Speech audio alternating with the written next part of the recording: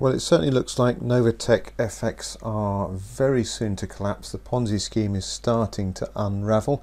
There have been several warnings by financial institutions around the world, and the last one that's just come out in the last few days is very concerning, or should be very concerning for anyone in NovaTech. A lot of people in America are in NovaTech due to the charismatic leaders and creators of NovaTech, Cynthia and Eddy, Petion.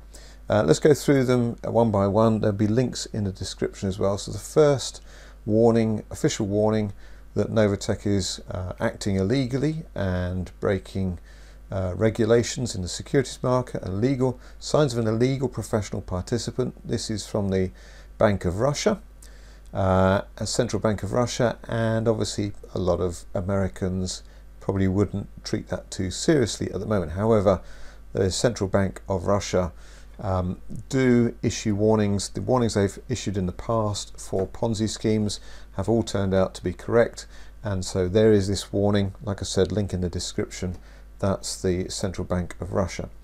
Then on the 11th of October 2022, British Columbia Securities Commission notified that they are also extremely concerned. NovaTech claims to be located in Florida and claims to be offering trading services by an experienced team of traders. We're aware that NovaTech has accepted funds from British Columbia residents. NovaTech is not registered to trade in or advise on securities or derivatives in British Columbia. And the standard response from people who are in the NovaTech Ponzi cult would say, well, these are not securities. This is trading. Forex is not securities. Yeah, there's the Howey test, which basically confirms, yes, it is securities. You're putting money in with the expectation of receiving higher returns back, and that is the nature of a security.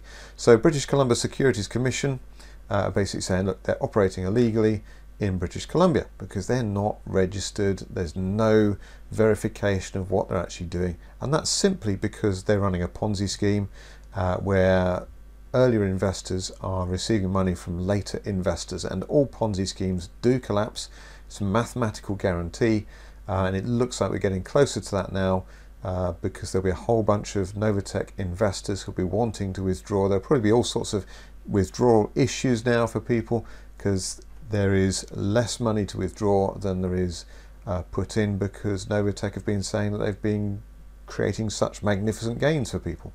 But it's all just mathematical money.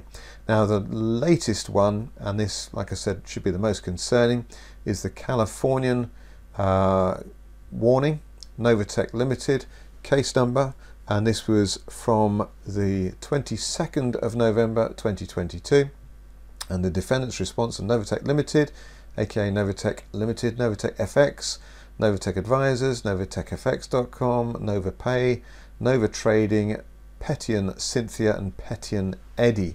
Now, I've warned people in previous videos that Cynthia and Eddy Petion, they're both previously bankrupts. They have been willing to be called as the president and vice president of AWS Mining, which was also a Ponzi scheme and collapsed. And they were being very deceptive about that, and they never corrected anyone. They made out like it was their business. It clearly wasn't. AWS Mining wasn't their business. But my point about making that on a previous video was that, would you trust these people with your money? They've been declared bankrupt, and yes, some bankrupts can come back and become successful business people. But at the end of the day, if you're going to put money with a business, would you choose a business where people have been successful and continue to be successful, or would you choose a business where the people running it have previously been declared bankrupt and clearly didn't know how to look after their finances at that particular time? Would you trust them with your money? I would think not. So there's plenty of red flags and warning signs. Let's have a closer look at this Desist and Refrain order from the Californian Department for Financial Protection and Innovation.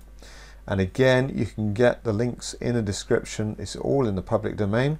What is interesting here is, let's just go down through here. Let's just pick up what it says here. Beginning at least as early as 2022, NovaTech offered and sold securities in the form of investment contracts in California through general solicitations on its website. NovaTech referred to these investment contracts as packages.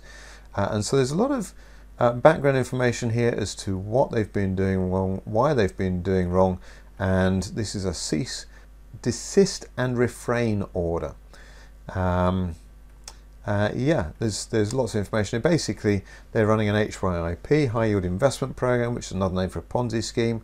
The hallmark of a high yield investment program scam is the promise of high returns on an annual, even monthly, weekly or daily basis with little or no risk to the investor. Another key element of most HYIPs is a referral program in which the HYIP offers referral commissions or bonuses to investors to recruit new investors. This usually leads to investors sharing information about the HYIP with their friends and family and promoting HYIPs on social media and so on. So it really does look like this is the noose tightening on NovaTech now. Like I said, I suspect there'll be a massive rush for existing investors to withdraw money. I expect Cynthia and Eddy, Petion, to come up with all sorts of amazing stories as to why people shouldn't withdraw their money. They'll probably have some stories saying their website is receiving unprecedented demand from new sign-ups and therefore they're struggling to process those, and they'll probably pause the payments because they'll be desperate to try and get as much money out now that they know that the regulators in America are really starting to look very close at them. I hope you found this video useful. Hopefully it's going to help you preserve your money, educate you a little bit as to how to spot a Ponzi scheme. Do subscribe to my channel if you want legitimate ways to make money, and also more information on how to spot Ponzi schemes and preserve your hard-earned money in the first place. Give me a thumbs up, do feel free to share, and I'll see you on the next video.